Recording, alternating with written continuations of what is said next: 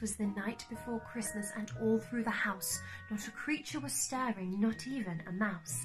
The stockings were hung by the chimney with care, in hopes that St. Nicholas soon would be there. The children were nestled all snug in their beds, while visions of sugar plums danced in their heads, and Mamma in her kerchief and I in my cap had just settled our brains for a long winter's nap.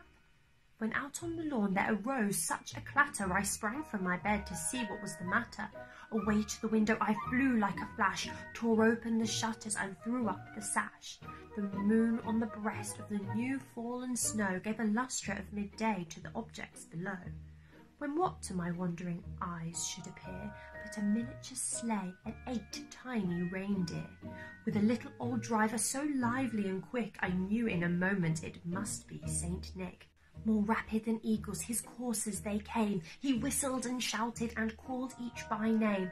Now Dasher, now Dancer, now Prancer, now Vixen, on Comet, on Cupid, on Donder and Blitzen, to the top of the porch, to the top of the wall. Now dash away, dash away, dash away all.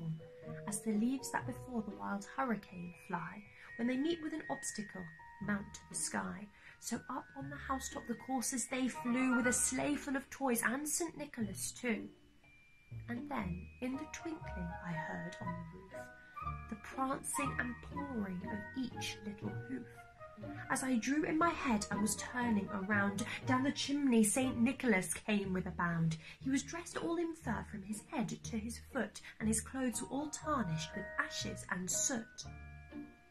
A bundle of toys he had flung on his back, and he looked like a peddler just opening his pack.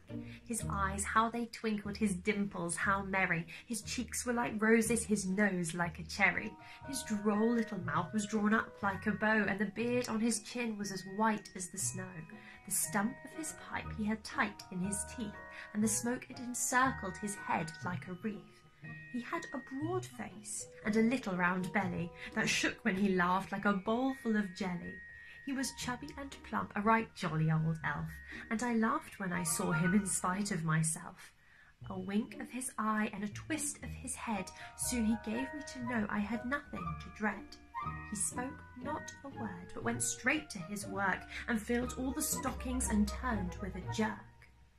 And laying a finger aside of his nose, and giving a nod, and up the chimney he rose. He sprang to his sleigh, to his team gave a whistle, and away they all flew like the down of a thistle.